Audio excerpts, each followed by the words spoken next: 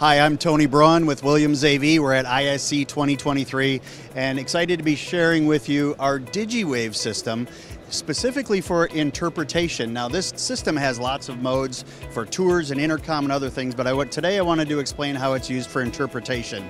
So in this scenario, we have a floor language, so that would be for the presenter. In this case, it would be happening in English.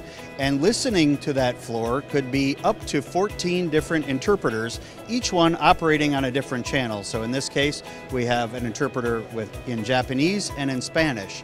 So each of those interpreters wearing a headset would be hearing the floor language, but as they interpret, they are then broadcasting on that channel to any members of the audience who want to hear in either Spanish or Japanese. So this picture kind of illustrates how that works.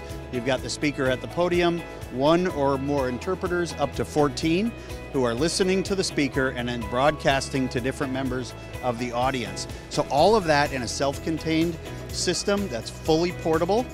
If there is a need to connect it to the house audio system, they can connect it to a device like this, which we call the Digi-Wave Connect system, and a very affordable way to do interpretation, portable, and to many languages at one time. So that is how Digi-Wave is used for language interpretation.